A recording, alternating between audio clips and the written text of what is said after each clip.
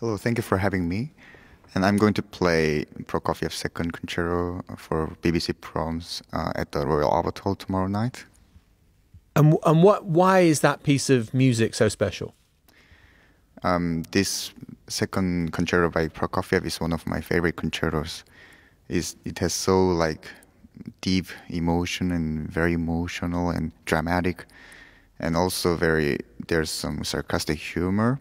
So actually Prokofiev composed this piece just right after one of his friends committed suicide. So it tells everything. He was very depressed, and the music is also very deep, I can say.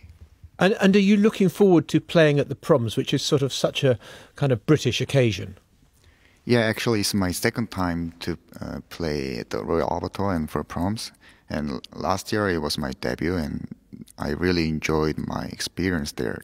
Even though the hall is huge, but I felt it was quite intimate because of the audience.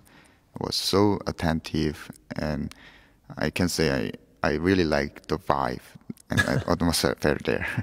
And what about the acoustics? I mean, there was in history, there's always been trouble about the acoustics at the Royal Albert Hall. You didn't find it kind of echoey or anything like that?